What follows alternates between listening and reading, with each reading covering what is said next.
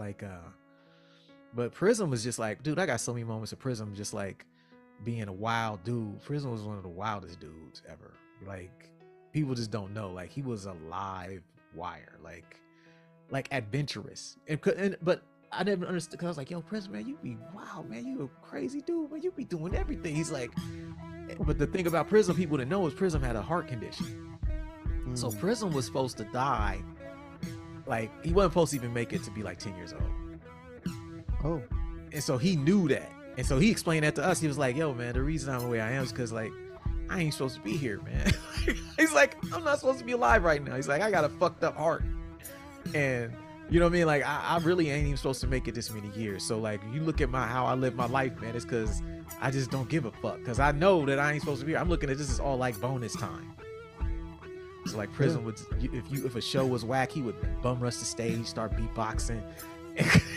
Like, he was like that kind of guy. He'd get on the tables, like, he didn't give a shit. He was like a hip hop dude. Like, he didn't care, man. But he was just one of the funnest dudes I was around. Like, I love Prism, man. That was my guy. We had so much fun, me and him and Logic riding around. Like, he was one of the first guys we were supposed to put out on waitlist outside of Greenhouse and Logic. Prism was. He had a record called The Flam Flam. Crazy record. We used to listen to it every fucking day on tour. And we were supposed to put it out, but he never finished it. He was like, he never finished it. I remember we got in an argument one day. I was like, Prism, man, you done made me listen to this motherfucking record for months, and you finished the shit. We ready. The artwork done. Can you just give me the record? Why you don't give a fuck? And he's like, Print, man, I just don't care like that, man. Look, I'm having the time of my life. Like, I don't care about putting out a record. I get to tour with y'all. I'm out here fucking bitches. Like, I don't care. Like, I'm drinking and partying. Like, So that never came out?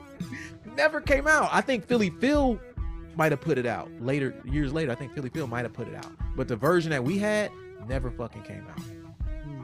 Like, we were supposed to put that record out like 2001, 2002 or some shit like that. Man, he was just like, I was like, when he said that shit to me, I was like, damn, I gotta respect it. Like, you know, like, everybody ain't out here for the fucking gusto to get rich off rap. Some motherfuckers is just out here for experience. You know, they just want to kick it. Like, oh, I get in free? I don't got to pay for drinks? Groupies is here? Sign me up. Yeah. Let me roll. And Prism was incredibly talented. And I mean, it makes sense